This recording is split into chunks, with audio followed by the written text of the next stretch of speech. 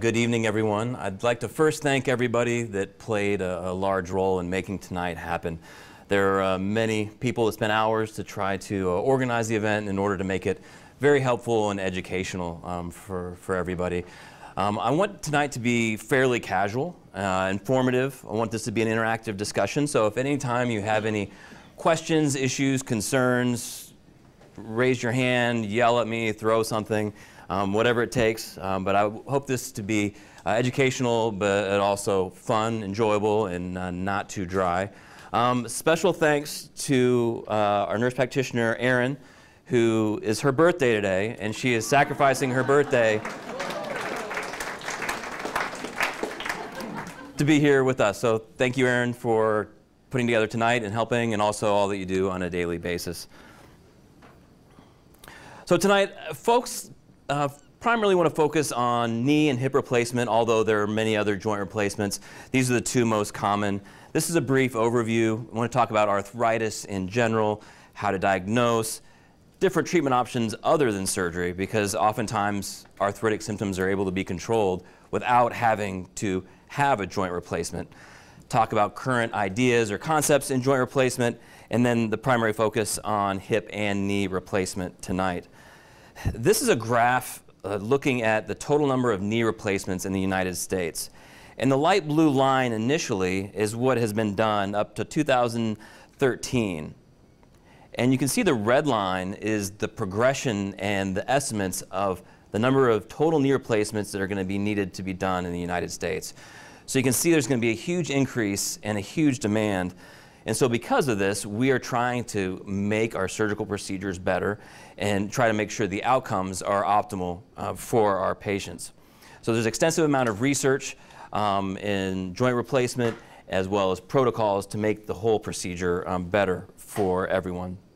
So 51 million Americans with arthritis, a huge number. It's a huge burden on our healthcare system and our economy.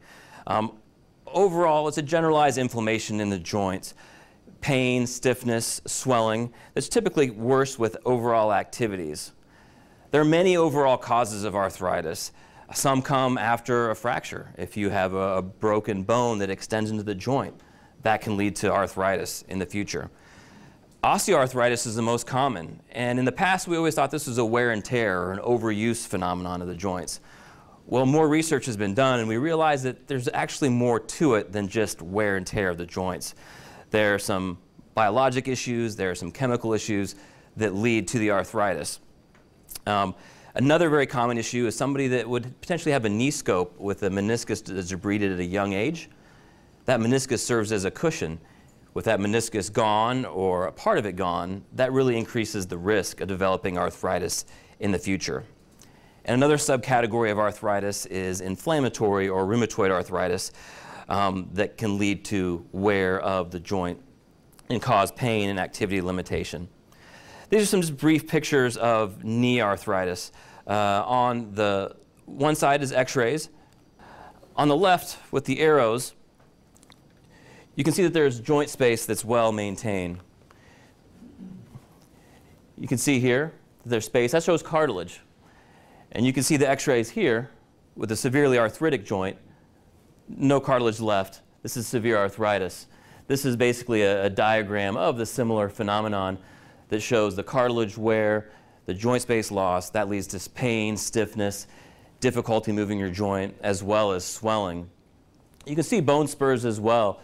Bone spurs are common with osteoarthritis, and what happens essentially is the bone, you lose the cartilage, you lose a cushion, so the body's response is to make bone, to try to add more cushion.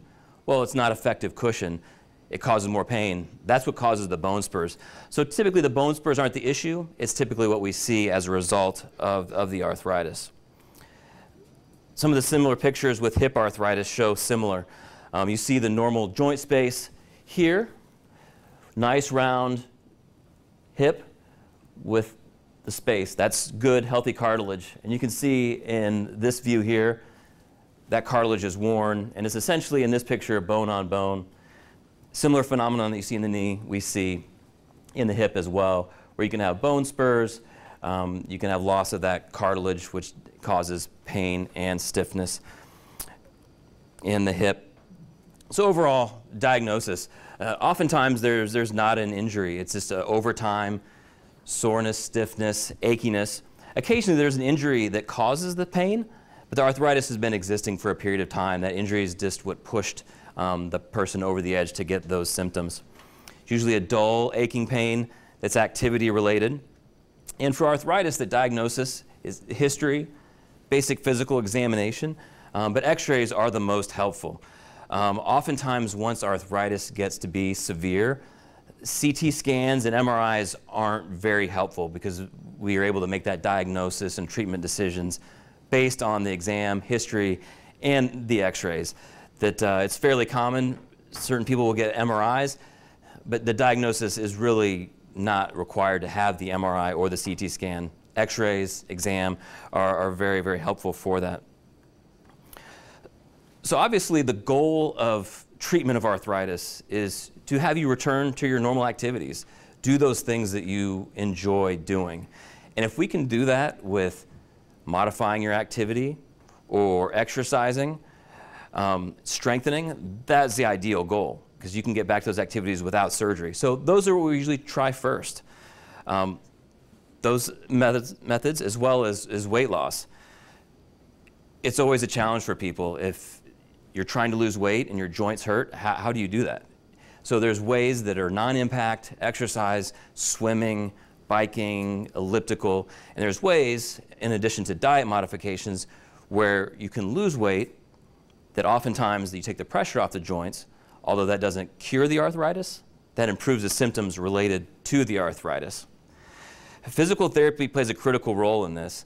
By strengthening the muscles around the joint and restoring the motion, that really improves with the symptoms and improves the overall function of the joint. Bracing has been shown in some cases to help the symptoms.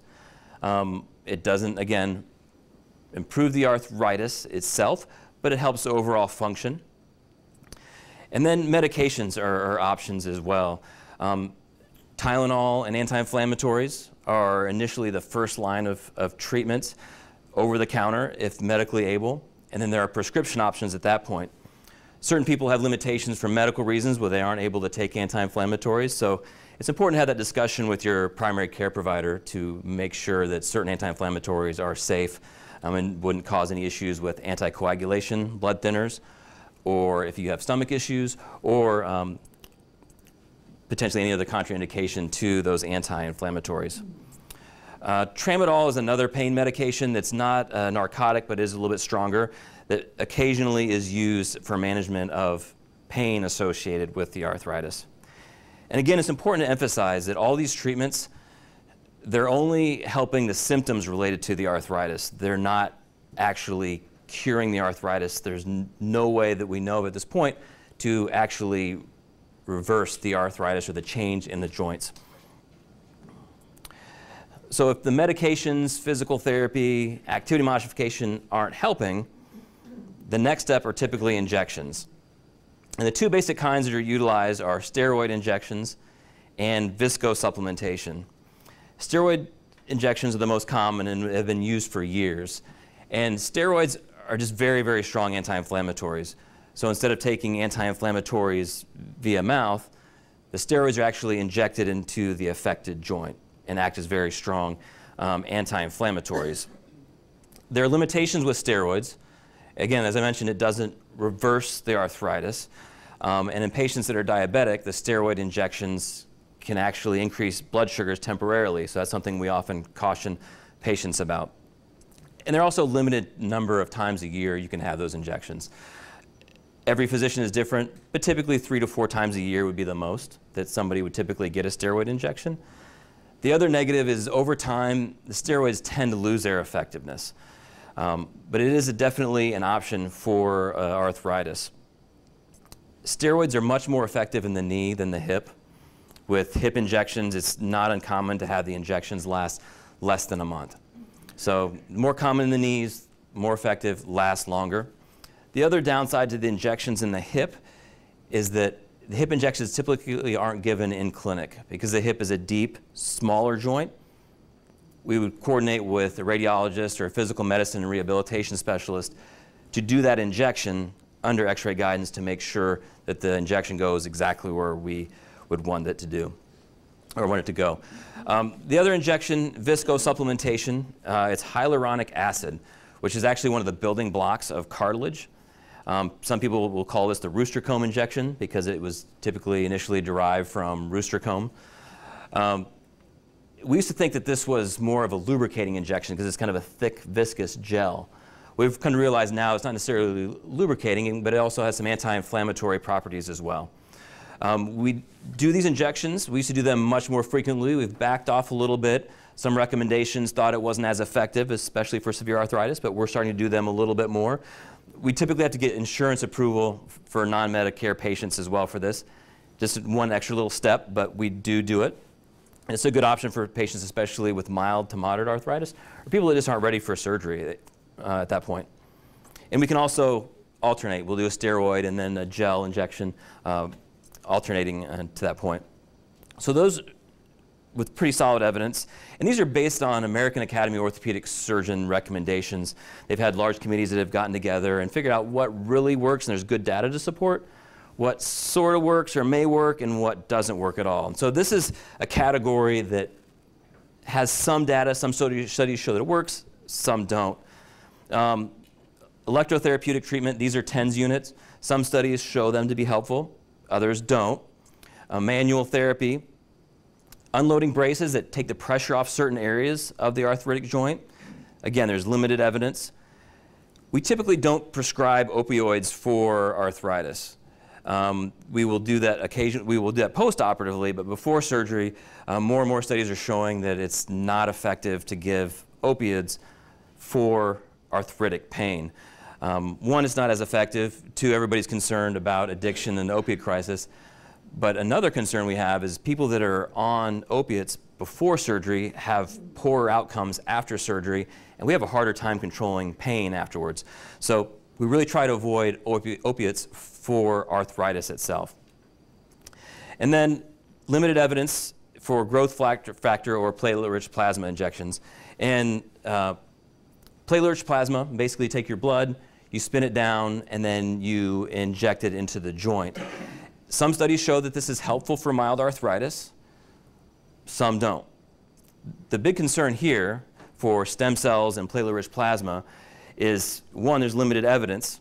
There's tons of research, and eventually, years in the future, this may be the standard of care, but we just don't really know at this point.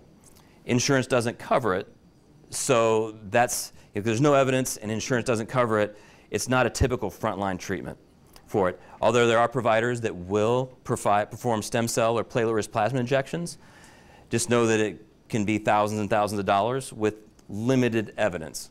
And so as long as patients are aware of the pros and cons and the risk benefits, and this is based on recommendations from the American Academy of Orthopedic Surgeons again, that tons of research, it's hopeful, it's promising, but there's just not conclusive data, especially to justify spending $5,000, $10,000, $15,000, $20,000 for those injections, especially if you have severe arthritis.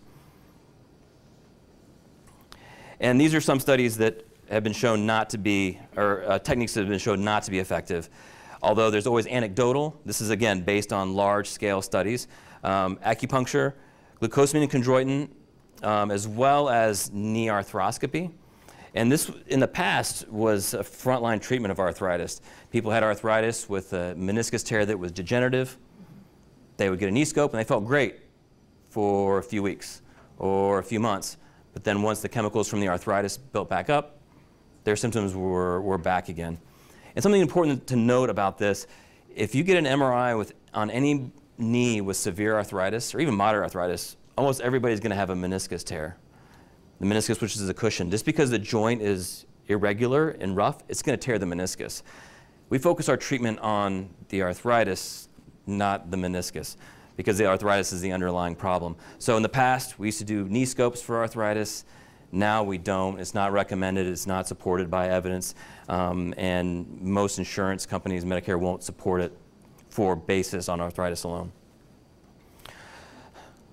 So the big question is when is it time? If you have severe arthritis, when is it your time to get your joint replacement? This is a picture of Bill Steele. He was one of my patients in Alaska that I did a knee replacement on. And I saw him for 4 years before he had a knee replacement. He had treatment before that, and he had all the treatments we've talked about before. He had medications. He modified his activities. He lost weight. He had exercise. And he was able to get by. He had pain, but he just kept getting by, kept getting by, kept getting by. And it got to the point where he couldn't do the things he enjoyed. And every fall, he went on a caribou hunt in the backcountry in Alaska. And when it got to the point where he was concerned that he could no longer do his hunts, what he loved, he's like, all right, doc, it's time. So that was his issue. That's what finally pushed him over the top to getting his knee replacement.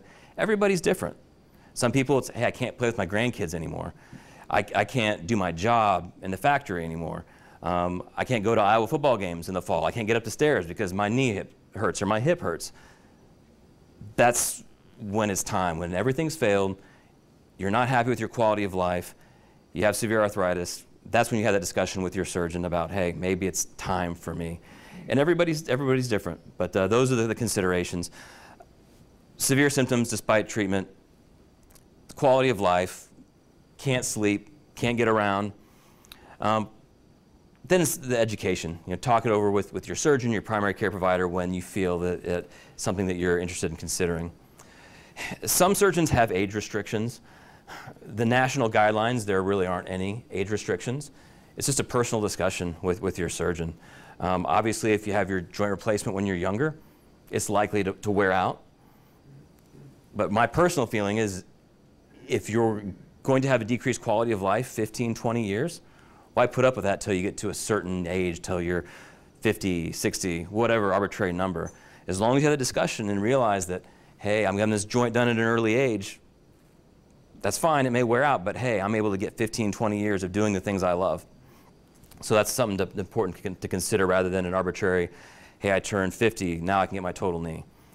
There's no real set time frame, so that's just a discussion with your surgeon. One thing to mention with the steroid injection that I didn't talk about earlier is the current recommendation is waiting at least 90 days from your last steroid injection until you have that joint replaced.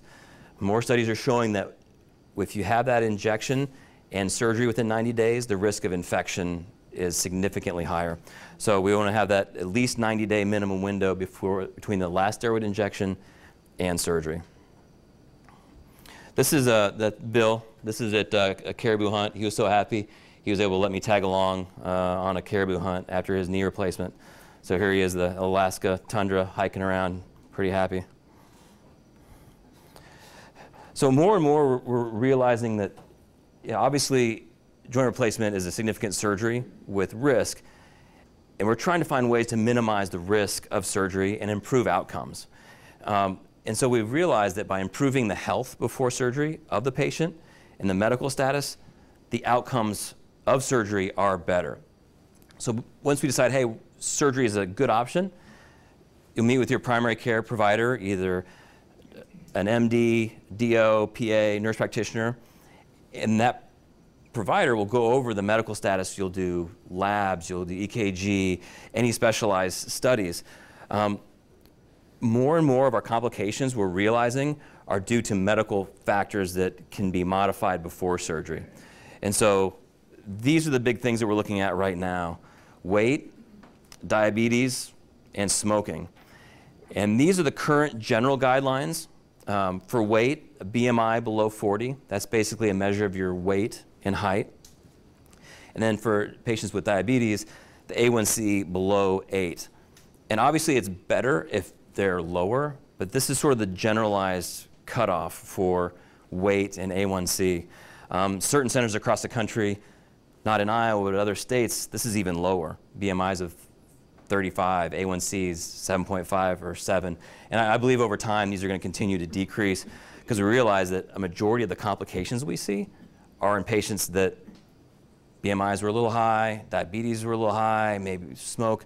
And so these are all risk factors that we can modify. And it's very common for me to see patients in clinic with A1Cs above 8.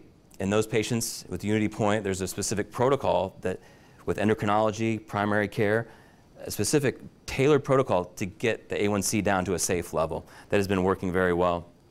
And it's not uncommon to see patients with a BMI above 40, and they feel very frustrated, like, there's no way, how can I lose weight if my weight is so high?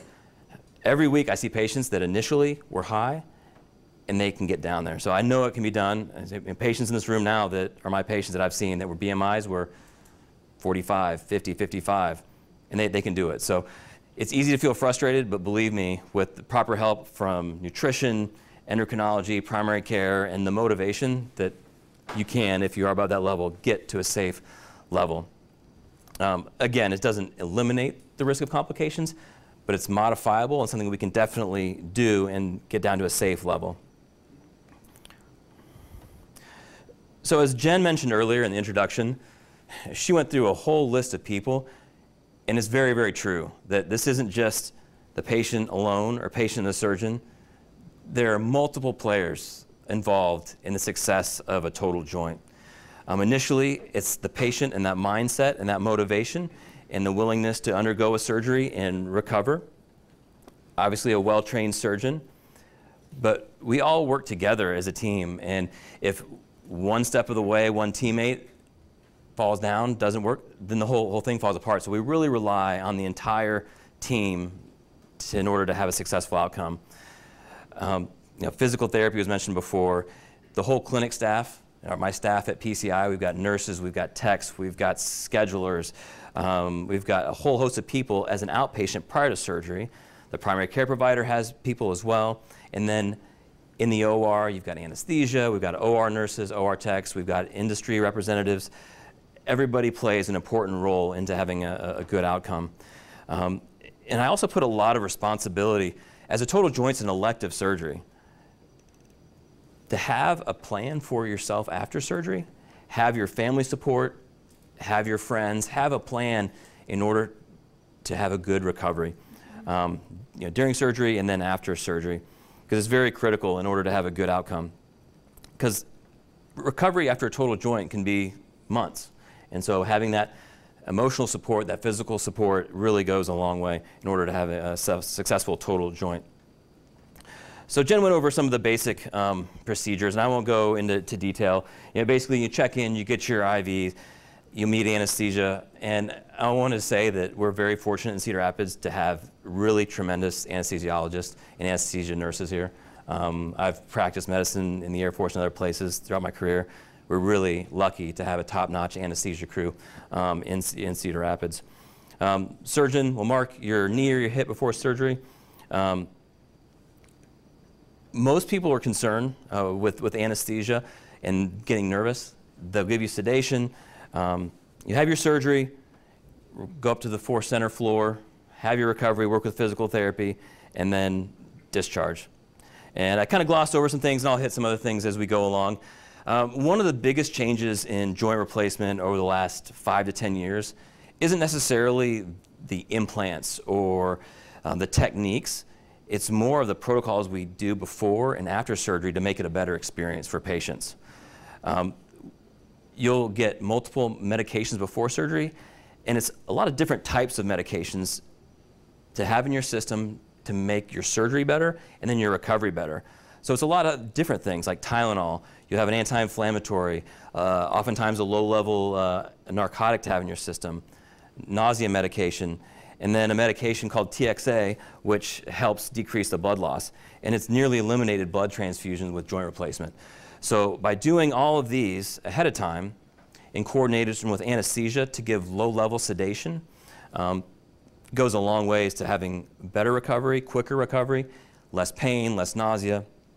The injection that I mentioned, a couple different things. For knee replacements, we often do what's called an adductor canal block. Using ultrasound, this is a picture here, using an ultrasound, find the nerve, and they inject local anesthetic by the nerve that helps numb up the leg before surgery.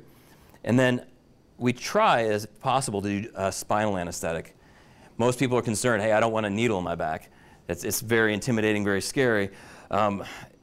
Most people that have gone through it, and some of you in the room have probably gone through it as well, it's very safe, effective, and most people don't even remember that they had the the spinal place. They usually go back, have the spinal, and then wake up in recovery. And that really decreases the risk of blood clot, nausea, and other complications after the surgery.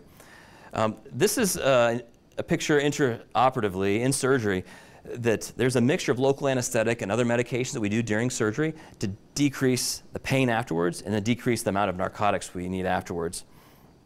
Some people don't require any narcotics after surgery. And so they feel better, get moving quicker, and then get out of the hospital and back to their home quicker. So overall, this is and I don't want to get into tons of specifics about the different types of surgery. With knee replacement, often people think of you're taking big chunks of bone and replacing with these huge metal pieces and hinges, and really it's a resurfacing procedure where we just shave off the very, very edges of the bone, the arthritic portion of the bone, and it's like a cap on either end. And so you can see it's a metal cap here, and then a metal cap here with a plastic called polyethylene in between. And we use some special type of cement to go in between. And this is just another angle. And you can see the side view shows very well that it's just a cap. Underneath the kneecap, a little piece of plastic, and then just a little bit of metal on top. So just very small amount of bone is resected with the knee replacement. Knee replacement surgery is a good surgery. It's very reliable. It never feels like a normal, natural knee like you were 25 again. It hurts to kneel even after surgery. And the recovery for knee replacement, it takes a long time. I tell my patients it's 10, 12, 14 months before you're really optimized where you want to be after a knee replacement. Total hip replacement, on the other hand, is one of the most successful surgeries we have. After a while, people tend to forget that they had the surgery. They may have some mild aches and pains occasionally, but after recovery, overall, if you look at the studies, people are much more satisfied in general with the hip replacement rather than a knee replacement. Overall, with the hip replacement, this shows the overall post-operative x-rays of replacing the ball, replacing the socket with the stem that the bone actually grows into. And the hip's held into place using muscle and the overall shape of the socket. This is a good schematic of a hip replacement here. That you can see that the bone is actually cut here, shaved here, the stem goes down with the ball here. Physical therapy for knee replacement is intense, 2 to 3 times a week for multiple weeks, whereas physical therapy for the hip is fairly minimal. There are some exercises, but it's not nearly as intense as the knee replacement. The goal is quick mobility with any type of joint replacement. Return back to your normal lifestyle, but also the quicker you move, the decreased chance of having complications such as blood clots, infections, pneumonia, and plus overall well-being by increasing the range of motion. So after knee surgery, you can walk a little bit, so you can continue to do your daily activity to a certain level? Correct. Yeah, the goal is day of surgery to walk. So as soon as the spinal anesthetic wears off, usually a few hours after surgery, with knee and hip replacement surgery, get up out of the hospital bed, walk around with a walker and physical therapy assistance to get back moving. Granted, you're going to increase your activity as tolerated, but the quicker you get on your feet, the better you're going to do. How long before you can go up and downstairs? The day of surgery. Depending on when your spinal wears off, but the goal is, a number of patients will go home the day of surgery. If not, a lot of people the next morning. And so if your surgery's in the morning and you're medically doing well, you'll go home that evening. Physical therapy will work with you that day to walk and also do the stairs to make sure that you're safe. And we're not going to say, hey, see you, go home, figure it out. As long as you're safe and medically stable, yeah, you're gonna go home. And most patients that we've been doing this program for about a year, the patients that have been medically able and have the support at home have loved being able to get in their own bed that night, have the support system, have their own food, don't have annoying doctors coming in and bugging them in the middle of the night, or nurses too. So physical therapy after surgery, pain control, blood clots are a big issue, blood thinners, you wear stockings that everybody hates, and then the goal is to get moving. A couple things that have changed in the last few years. We routinely don't do Foley catheters, so no bladder catheters anymore, unless there's a significant medical issue that requires it. And also for knee replacements, there's what's called a continuous passive motion device. So in the past, you'd get strapped to a knee bending machine, and for hours a day, you'd have your knee back and forth. We realize that's not helpful, and in some cases, that can cause more knee stiffness, paradoxically. So we don't use CPMs anymore. ICE is huge, and then the medication regimen that I talked about before. As I talked about briefly, discharge to home as soon as medically able and safe. And the plan should be in place before surgery, not, hey, I'm going to have my knee replacement, and then I'll figure things out afterwards. That plan ahead of time, and that's what the program here does a great job of educating people to what to expect after surgery and how to prepare families as well with that support network. I mentioned with the physical therapy, day of surgery, if you're staying overnight the next day, and then outpatient physical therapy. We try to avoid nursing homes and skilled nursing if possible. We've found that the complication rates for nursing home stays and skilled nursing is higher, and patients do better if they go home. And so obviously we want the outcome to be better, so we try to plan ahead of time to do that. Occasionally things will happen, there'll be a complication or some issue, the patient will have to go. We don't plan that ahead of time. The whole goal is to get home, return to function, return to your normal life. So the risks. I mean, no surgery is perfect. Even though we plan so hard, we try to minimize the risk.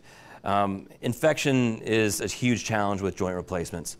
We give you antibiotics, we wear spacesuits, sterile technique, but even then, infections can happen. If it's a skin infection, antibiotics work great. If it's a deep infection, it's a significant issue because the infection can get on the metal and plastic that we can't get off. So sometimes we go back to surgery to clean it out. Other times it requires 2 or 3 surgeries. Sometimes you have to go in, take the metal and plastic out, put antibiotic cement in, IV antibiotics for 6 weeks, 8 weeks, and then go back in again. So those risks are low, but they're there, and they happen. And so those are definitely concerns that we always have and talk about before surgery. Blood clots are an issue, even with all our treatments. Stiffness with knee replacements are common. Not common, but they happen. With hips, it's not a big concern. With hips, we have issues sometimes with leg length discrepancy. Especially with hips, people often have a limp for a while because your hip's been arthritic, it's stiff, it takes a while for the muscles to get back. Occasionally people have permanent limps, but most of the time it's just a temporary issue. So tons of technology. This has really been at the forefront of joint replacement. And bottom line, we're continuing to try to make our techniques better, make the implants better, make the outcomes better. Some of it's surgeon-related, some of it's patient-related, some of it's protocol with physical therapy. We're constantly trying to make things better. Research with trying to make the components look different. Maybe if we adjust the shape or the size or the way we put them in, then they may be better. So there's tons of research. There's been a lot of publicity about 3D imprinted knees, some hips as well, where you get a CT scan and you get a custom knee. That's really not borne out as being any more advantageous or better than any other way. Computer navigation is another technique that we've used to try to improve, not necessarily the type of implant, but how the implant is put in. Because we believe that if we put the implant in better, it will function better and last longer. And so that's the whole goal with navigation as well as robotics, is try to put the implant in a better position to make it feel better, be more functional, and then last longer. So computer navigation, essentially, you're using data during surgery using a computer, but the surgeon has control the whole time. That the surgeon can do whatever he or she wants using that data. Robotics, you're constrained by the robot, which has already had pre-programmed data and also landmarks during surgery to provide accurate information. Also, surgical approaches. A trendy topic now is for total hips, getting the hip from the front or the direct anterior. So that's been a very trendy way of doing things. People have good results with it. Again, most studies show long-term differences are 0. So the bottom line with all these technologies, there are pros and cons to every one. Do what your surgeon does best and is most comfortable with. And that's one of those things you can have that conversation with your surgeon. I use computer navigation. Just to talk a little bit about it, this is the main overall sensor that sits in the OR next to the OR table. And basically during surgery, I'm able to look at the screen with data captured from the hip or the knee, and I'm able to adjust what I do in surgery with my implants, make adjustments within 1 millimeter or 1 degree, depending on what I think is best in that individual case. And another benefit with computer navigation, similar to robotic as well, is there's less blood loss.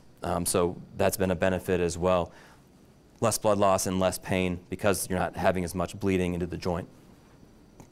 So it's just an overall general schematic of what it's like with the navigation. And this is a computer screen that shows these lines, and that's what I see during surgery. And I can adjust these sensors and these components here to whatever I want. So if I want 2 millimeters, 1 millimeter, different angles, that in surgery we can adjust to make the cut exactly, to make the implants fit ideally for that individual patient. Because everybody's anatomy is different. We're constantly, every surgery, making adjustments based upon what we see in surgery and the anatomy.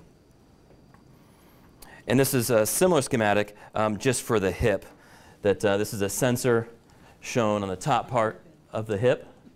And then this is a socket, and this is a sensor that I use to get data during surgery, and then this is a screen that's attached to that monitor that during surgery I can adjust the tools to get exactly what degrees I want in order to have whatever I think is best for that individual patient. The implants themselves are the same as the standard technique. It's just that they're inserted based on the computer navigation to get overall alignment.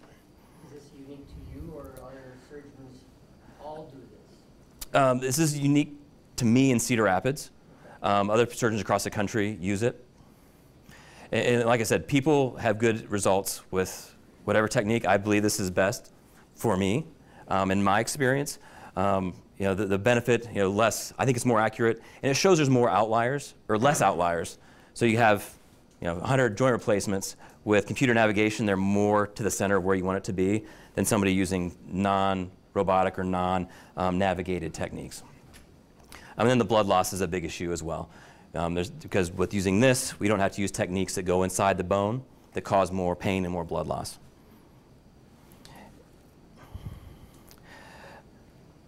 So this is a great website. This is from the American Academy of Orthopedic Surgeons.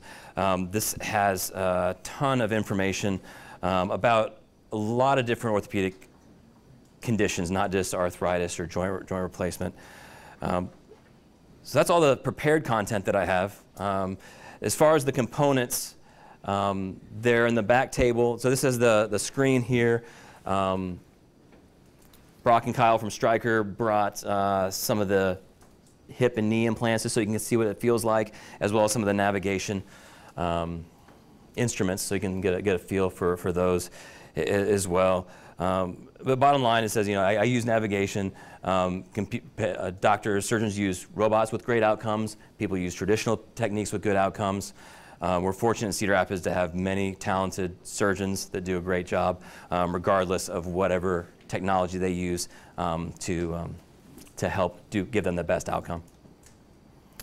But I'd like to open it up for questions. Any issues or concerns? Yeah, go ahead. Earlier in your presentation, you made reference to BMI. What is that and how is it calculated? So it's a measurement of your weight versus height. So it's body mass index. So if you're tall and thin, your BMI is low. If you're shorter and broader, it's bigger. So it's a way of adjusting your weight versus your height. It's not a standardized measure we use. And there's calculators on the internet. You can go to Google and BMI calculator, and you can input your height and your weight, and it'll show you what your BMI is. I'm sorry. So it's, from experience, you know that if the body mass index is too high, then you're going to have a worse outcome. Is that the deal? There's a higher risk of having a worse outcome. So we realize that there's a higher infection rate, higher blood clot rate, wound issues if your BMI is higher. So 35 is better than 40, 30 in general is better than 35. The interesting thing we've found is we're starting to realize that if your BMI is too low, and that's not usually an issue in Iowa, but if your BMI is too low, you can have the same infection risk as if your BMI is too high. So we're trying to find, that usually means you're malnourished. You don't have the nutrition you need to fight off an infection. So we kind of want to get that sweet spot. How long would it be before a person might be able to just, if they're used to taking like a half-mile walk or something of an evening, how long might it be before they'd be able to do that? After a hip or a knee? Knee. A knee. Probably 8 to 12 weeks. Yeah. But again, everybody's different. And the interesting thing that I've noted in my experience is, even though I may do the exact same surgery, people's recovery is different. And there's a lot of factors that go into it, and the majority of it is mental. Like how they deal with pain and how motivated they are to have a good outcome. That some patients, you do perfect surgery, and either they're not motivated, don't want to work with therapy, they just don't do as well, even though the x-rays look perfect, the surgery went perfect. So much of it goes into somebody's mental attitude and their motivation following surgery. Do you do many partial knees? We do partial knees. It's a limited indication, because for a partial knee, you're basically only replacing one side. And it's hard to see, but let me see if I can show you on this. So this is a total knee where you place every surface that has cartilage. And a partial knee, you have isolated arthritis to maybe just the inside of the knee, which is the most common area. But the rest of the knee looks good. Oh. And so if you have just the inside of the knee that has arthritis and the rest of the knee looks good, you can do a partial knee. The issue is not very many people have arthritis limited just to that area. So the danger is the risk, you do a partial knee here and leave everything else. Well, what if you get arthritis on the other side in 6 months or a year? Exactly. So we got to model a partial knee too. So the danger is then you have to go back in, take the partial knee out, and go back in to put a total knee. Thanks, Jen. So this is a partial knee. The partial is just the inside here. This is the trochlea for a patellofemoral, or just underneath. Normally the partial knee is just this part here. But if it's a candidate, if you're a candidate, it's usually 5% or less overall. The recovery is quicker. It feels more like a natural knee.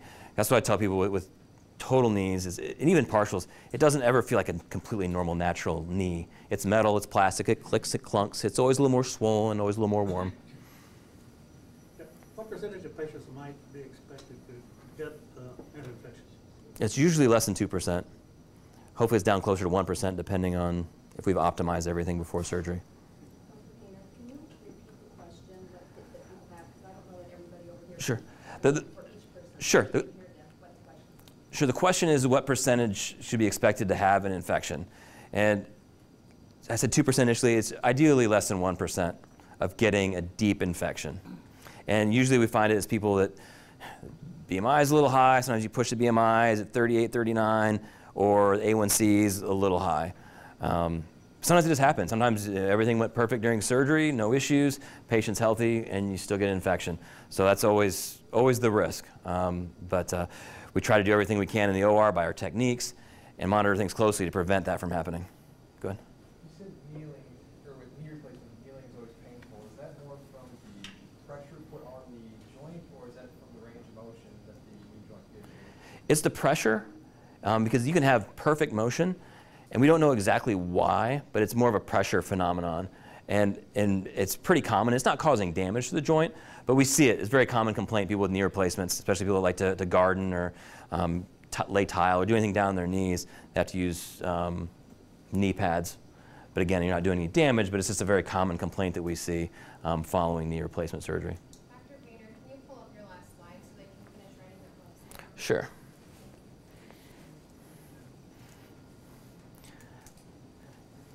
What about hip dislocation concerns with the newer surgeries? I heard it's better. Absolutely.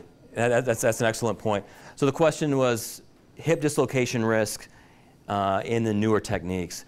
And there are a few different things that we've done to improve that. One is the ball is bigger now than it used to be.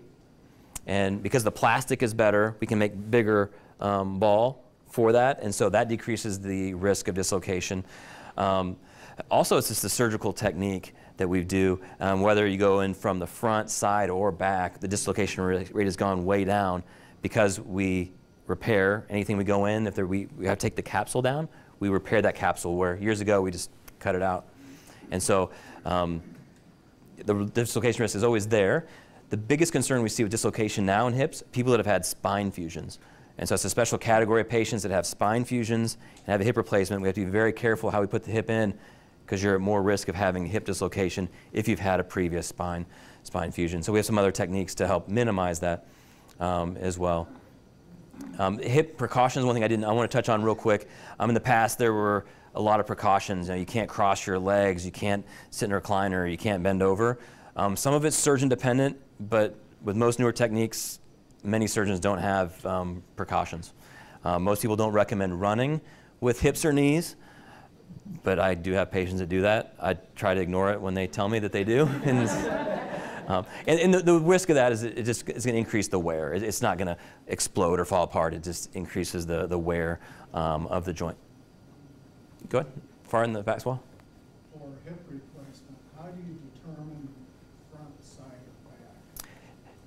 The optimal recommendation is whatever the surgeon does best, because there's pros and cons either way. There's good outcomes, all techniques. And so you don't want to push your surgeon to do a certain technique if he or she doesn't do that. What do you do best? I do anterior lateral. So it's a combination of anterior and the side. Basically going from the side and then you work your way across. The benefit of that, and 3 of the 4 of us that do hip replacements in Cedar Rapids do it the same technique. It's very trusted, very reliable, low dislocation rate, and great visualization. Because the goal is to be able to see the joint, to be able to put the joint in how you want it. Because you want it to last 20, 25, 30 years.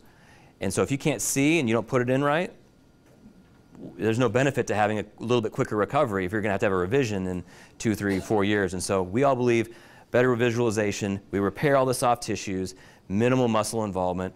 So that's why we do anterior lateral. But surgeons go posterior and they do great. There's surgeons that go anterior and they do great as well. Do you recommend doing both hips at the same time? No. No, occasionally people do knees at the same time. It's extremely rare. I've never seen people do, I've heard of it, but I've never actually seen people doing both hips at the same time. Primarily, it's more of a medical risk or physiologic risk to the body just by undergoing 2 fairly large surgeries. There's a little more blood loss with the hips, a little bit longer anesthesia time often. Go ahead. What is the ballpark figure for time back to work with a total knee replacement when you do a fair amount of walking? So with walking, what's the estimated time back to work? So for a total knee replacement, people that have purely desk jobs, I've had some people go back in 2 weeks for desk jobs. That's a little fast, but some people get bored at home and they want to get back to work. But typically for walking, probably 6 to 8 weeks. But we're always willing to work with the patient and the employer to figure out what's optimal. If you can maybe go back and do half shifts or light duty or a combination. And so it's always a discussion we have with our patients in order to try to have the best outcome and best rehab. So you start out with a walker. How long do you use that walker, or does it depend on the person? It depends on the person. Usually what we do is some people will be off in a week or so and go to a cane. Oftentimes we'll see the patient back in 2 weeks for the first checkup. They'll also see physical therapy about that time, and they'll have another evaluation by physical therapy just to see how the patient's doing with the walker. If they're doing great, it's like, hey, we're going to transition you to a cane, and then transition to a cane. So if you have your surgery, I have like 4 steps up into my house. You can do those 4 steps? Yes. Yeah, before we let you go, you got approved to physical therapy. You can do steps. Yeah, and they're the bosses. Like if they say, Dr. Paynter, she's not ready, fine. I'm not going to say, no, you got to let her go. No, they're the bosses. If they say they're not ready, they're not. So we rely on that because we don't want you to go home quick and not have a good outcome. If you're safe and ready to go, you're going to go. Okay. Yeah. But it's definitely we want to prove that you can do it. Go ahead. With knee surgery, are there ligaments, areas that are removed with the knee surgery? Meniscus, ACL? So we try to preserve as much healthy tissue as possible. The meniscus is part of the joint, so that always gets taken during knee replacement. All the other ligaments, except for the ACL, are saved. So the PCL on the back, the MCL on the inside, and the LCL on the outside, those all stay. And we feel that the knee functions better and feels better the more natural tissues you have. So in most knee replacements, almost all, everything stays except for the meniscus, cartilage, and ACL. In the way the shape of the design it, you don't need an ACL. Question on hip replacement. They had some recalls years ago. Correct. Are those all off the menu now, or I mean, I'm just curious, you know. Yeah, absolutely. So the question is about hip replacement recalls, and you'll see on the commercials the lawyers are advertised about hip replacement recalls, and the biggest issue was the joint itself. And a lot of companies had this. It was metal on metal, so you had a metal ball on a metal socket. And it's like, oh, metal's going to last forever. It's not going to wear down very often. Well, what happens is the metal rubbed against metal, and you had ions that got into the bloodstream, which everybody with metal on middle hips had it. A lot of people did great, no issues, and have gone on. You know, there's thousands of patients did fine. Some patients, their body reacted, and they developed too much metal ions in their blood, and they had tissue reactions locally, also some systemic issues. And so even though there were a small number, there were some significant issues. And so for the most part, most people in the United States say don't do the metal on metal hips or anywhere you have metal rubbing against metal. And so it's not to say that there could be something recalled tomorrow or a week from now. Like we're constantly reevaluating the data to try to make sure things are safe. It's based on years and lots of trials, but you never know. So that's why we're constantly reevaluating what we do. And one thing that's changed in the United States that is relatively new, that other countries have done for years, is a joint registry. So basically all the total joints we do, we send our data off to be analyzed by a national organization. Other countries have done this for years, England, Australia. Because of the legal nature and risk in our country, everybody was hesitant. Oh, I don't want to report my data because I don't want to get sued. Or certain companies said, hey, I don't want them to look at our data. Well, we've been doing that now recently, and it's really helped improve the quality of our implants because we see what implants do better, what do worse, which last longer. And some of the data has been very helpful in planning future implants. One of the interesting things about the data that we've seen is the higher volume the center and the surgeon, the better the outcomes are. So low volume surgeons that do 8 to 10 certain surgeries a year, their outcomes aren't as good. So the more the hospital does and the more the surgeon does, the better the outcomes are going to be. Because the physical therapists are used to seeing that post-op patient, the anesthesiologist, everybody's used to seeing it. So having that volume is important, and that's one of the benefits of being in a community and being at this facility, that we do joint replacements every day here. That makes the outcome better. Can you wait too long to have a knee replacement done? Not necessarily. For the most part, the surgery from my standpoint is going to be the same. It can get to a point, it's rare, where the deformity gets to be too bad that it changes the type of implant, but that's really rare. The big decision factor is your quality of life in the interim. If what you're missing out on, is it possible that you could have a medical issue develop? That's always possible too. But we did a knee replacement yesterday and somebody was 93. Wow. So it's more of a functional status and lifestyle. And if you're healthy and active and you've tried everything else, that's, again, that's not common, but those are those discussions we have. Same question for a hip. Is there a point where? No, there's not. Again, it potentially could get to the point where it makes it a little bit harder for us, and I'll complain in the operating room, but sometimes the challenge is fun.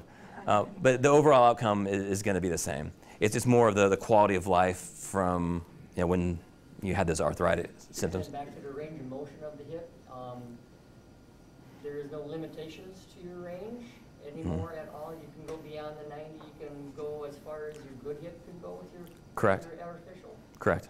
So if you do yoga, you can hang in there with the best. Yes.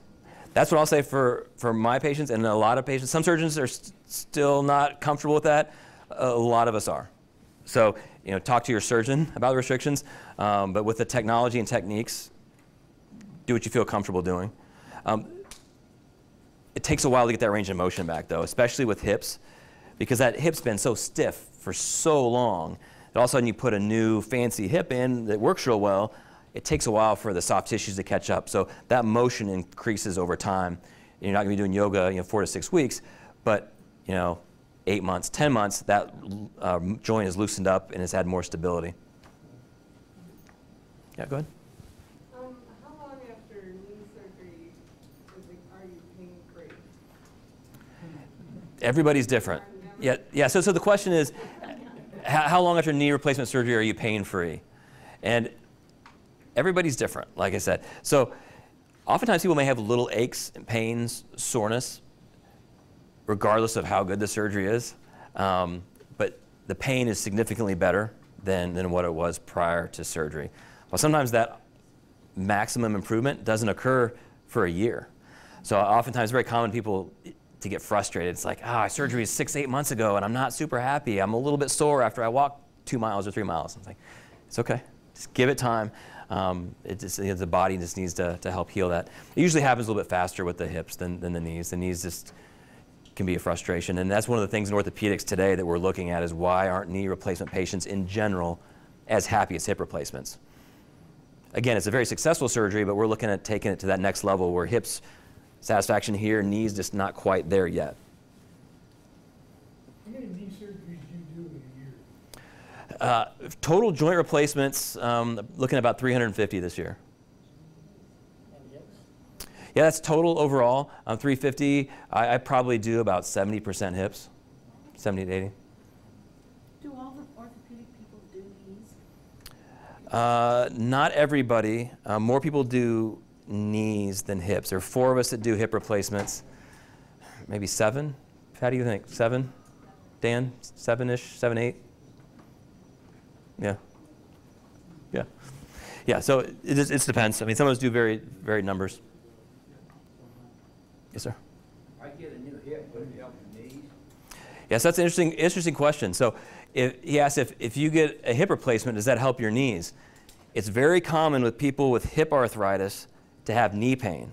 We'll see patients at least once a month that have had treatment for knee pain for years, and their knee pain is not getting better. And all of a sudden we'll get an x-ray of the hip, and it was hip arthritis all the time. If they didn't have hip pain, they had knee pain. So it's pretty common. People will do a hip replacement, and knee pain goes away. Not everybody, but it's a very, very common thing to see. Well, I was in your office this winter, and you said I had bone on bone, and I was about ready for a new hip. Hmm? Well, I put it off because I chickened out. Hmm. But it's not pain, but it aches, it hurts. Sitting here tonight, I'm ready to get out of here. But if I went with a new hip, would it help the knees? Oftentimes it does. One, for just motion, but sometimes the knee pain could be directly related to the hip. And that's interesting. We have some people that have bad hip arthritis with 0 hip pain, maybe some stiffness, bad knee pain. And it's just interesting the way the physiology works for some people. It can be tricky for us. Like I say, everybody talks about pain. It's not pain, Mm-hmm. as I know pain, but it aches. Yeah. And everybody's response is different. And that's why I say we always judge off your symptoms. So we have people with horrible x-rays, and some people like you, it's like, yeah, it's ache. Even though your x-rays look awful, maybe. We don't make that decision based on the x-rays. We do it primarily correlating with the x-rays, but with how your symptoms are on a daily basis. Yes, sir, in the back. The plastic outside part, what type of plastic is that? It's called polyethylene. It's basically a highly processed plastic that's manufactured to have very good wear. And it's been a newer technique or newer type of plastic that's been utilized the last maybe 5, 10 years. Does it break down? It does break down. All plastic breaks down, but the newer plastics break down at a lot lower rate than the previous versions did. Yes, sir, in the back. How long a time between 2 knee replacements or 2 hip replacements? And second question is, if you get an infection in the joint, how do you know that you have an infection in the joint? Okay. So the first question is timing between the 2 surgeries. With knees, it's rare, but occasionally we'll do both at the same time. Again, that's super rare. Most of the time, it's about 4 to 6 weeks at the soonest.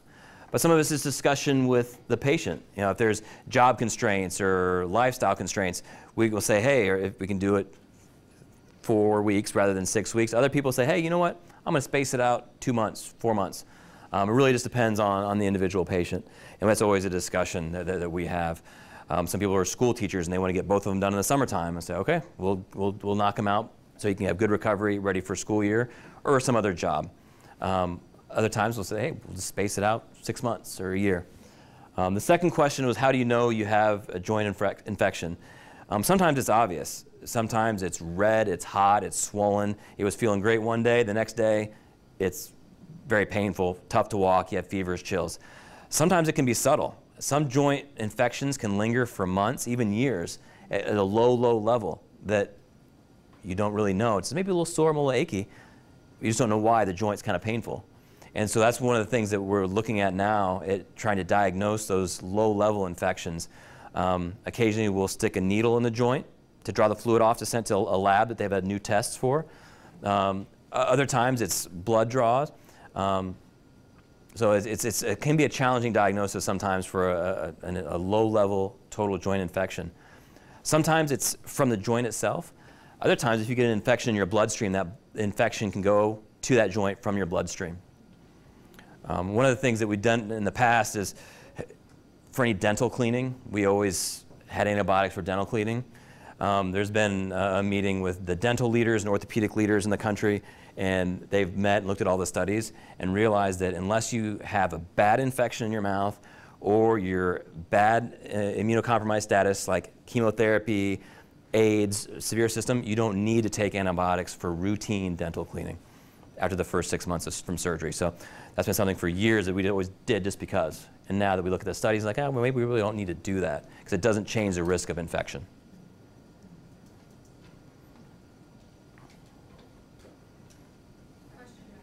Yeah, yes, sir. How about hyaluronic acid? Yeah, most of the studies show that it's not effective. I've had people, granted, there's anecdotal evidence from everybody. Some people love it. And so if I have a patient that says, hey, I take it, I like it, I don't, just keep taking it. There's really low risk, or no risk essentially unless you have a shellfish allergy. So, but as far as a recommendation, there's not enough data, and the American Academy backs it up to recommend it. But if you're on it and you like it, I'm not going to stop you. Not enough data at this point. Yeah, so going forward down the road 20, 30, 40 years, there's going to be more biologic treatments. And that's where all the research is now, to be able to go in and do a biologic surgery where there's not metal, not plastic, there's regrowing cartilage. This is not there yet for a lot of reasons. And so it'll be great when it is, but it's just not there yet. There's a lot of hope, a lot of optimism. The thing that we see across the country that we're more concerned about is people that will use the marketing of stuff that's not proven or techniques that are not proven for financial gain. And there are a lot of providers that will do that will charge thousands of dollars for technology that's not proven and just use that for financial gain. So that's just something to be concerned about, that we want the data to support our techniques.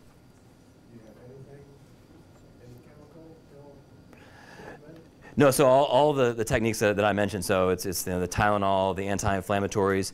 For mild arthritis, the hyaluronic acid has been shown to be somewhat effective.